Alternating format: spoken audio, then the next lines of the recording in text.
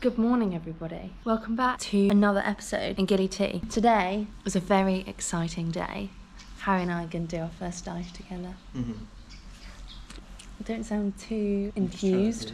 Yeah, so I actually went diving yesterday and I was gonna vlog it, but it was my first dive since 2020, like February 2020. So I didn't vlog. I also didn't know how deep we would be going, as like everyone that was diving was, well, dive master or instructor. And the last time I took my GoPro to 40 meters, it broke. The housing flooded and yeah, completely broke. So I'm gonna vlog today, but Harry first has to do a refresher. I'm gonna do that really quickly this morning, so we need to be there at 8:30. So if you don't know, a refresher is just like a little quiz and then just a few skills in the pool, like just to make sure you're going to be safe and comfortable, and then we'll head out for his first dive. We need to go in like 3 minutes, I think.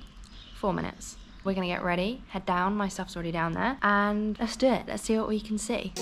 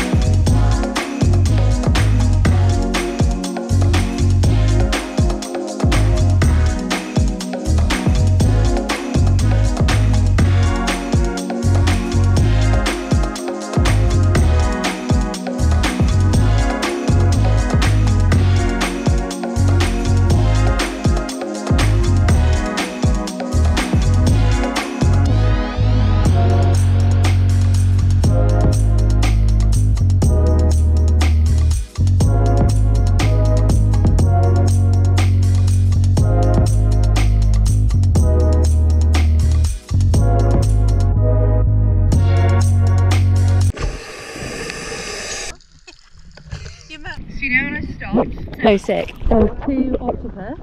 Oh, really? They were like holding on to each other, and there was a fish like coming at them, and one of them was coming out with his tentacle like this. Like, I was filming it for so long. Yeah, I have to show you. It's so cool.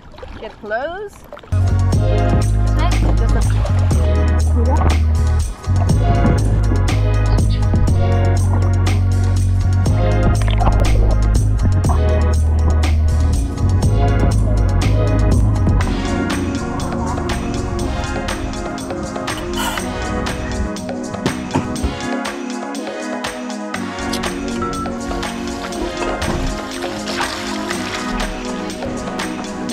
Diving is finished.